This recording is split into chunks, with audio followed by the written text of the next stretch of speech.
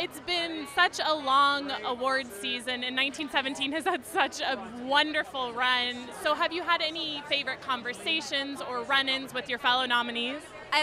Actually, weirdly, the best and strangest thing happened to me after the Golden Globes. After we won Best Picture, I got separated from the rest of the boys, and I found myself in a kitchen, I think in like the Hollywood Hilton, with the entire cast of Succession, which was pretty weird. One of my favorite shows on TV, and I was like just kind of sitting there.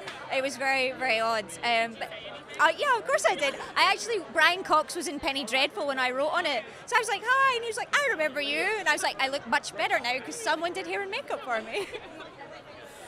If you could have visited the set for another Oscar-nominated movie, what would it be and why? Oh, that's such a tough one. Actually, I would love to go to Jojo Rabbit's set, just because I know Taika a little bit, and I think he would probably be a lot of fun. I think that'd be a really fun set to be on, and I hear he pumps music in, which I love. I just dance around in the background, Thompson McKenzie and me, you know.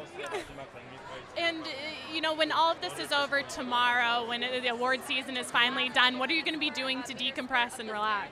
Well, I've got a couple of meetings because I'm over, the other side of the pond.